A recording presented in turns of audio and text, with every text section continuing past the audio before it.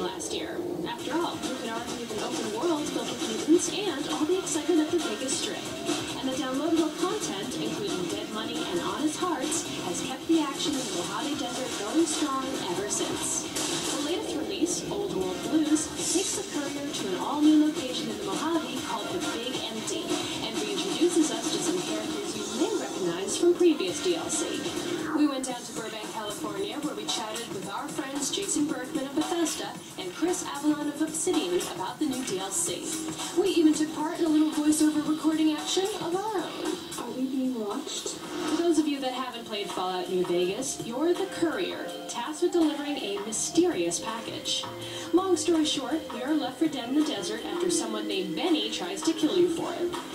The game centers around you trying to find out the why, the who, and what the heck this package is anyway.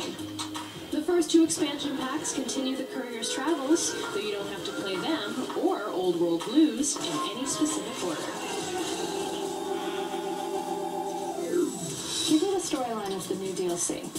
Well, in DLC 3, Old World Blues, the player gets to go to a pre-war technological graveyard that's hidden in the Mojave Wasteland.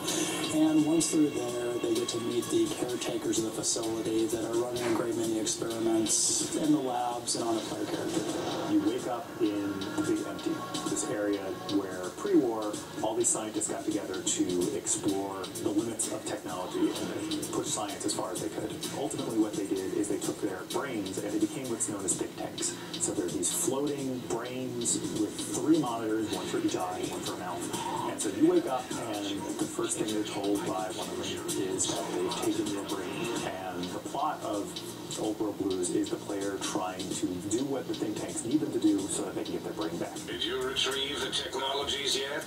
We need them, as I have indicated.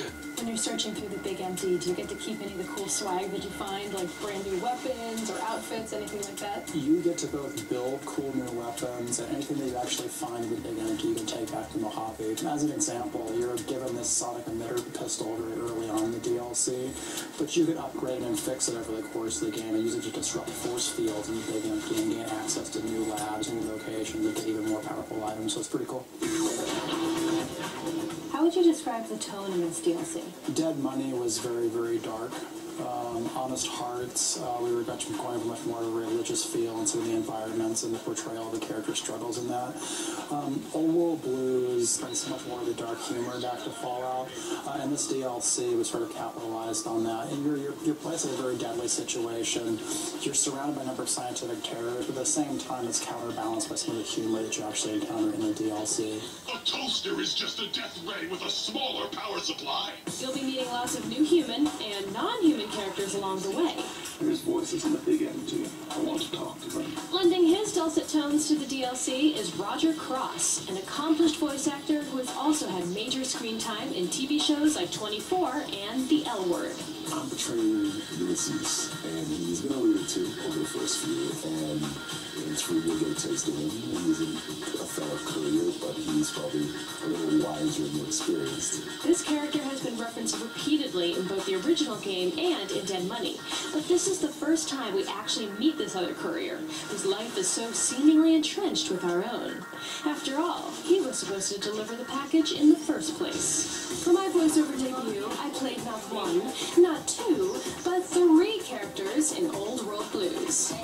Listen for me warning you about health levels as a high-tech suit of armor. Impact reserves are active. Charming the pants off you is a pair of sexy light switches. Of course, Dr. Mobius's brain is so big already, we had a hard time measuring it. And finally, as the newly found voice of Christine, a member of the Brotherhood of Steel. You may have met her before in your travels, but she couldn't talk. Until now.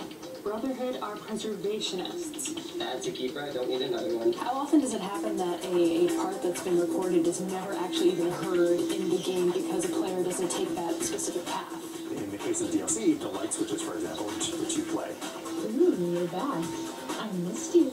That's actually an optional character. One of the first quests the player gets is they have to go and find the various personalities for each of these appliances in the sink, which is this area the player has access to and can upgrade. And if the player player never finds those personalities, they never get to hear your voice. Come on, you know you want to turn on the light switch. That was a nice little catnap. So whether you end up talking to fretful sinks, testy toasters, or sexy light switches, we hope you have as much fun playing the game as we did playing our own roles in Old World Blues.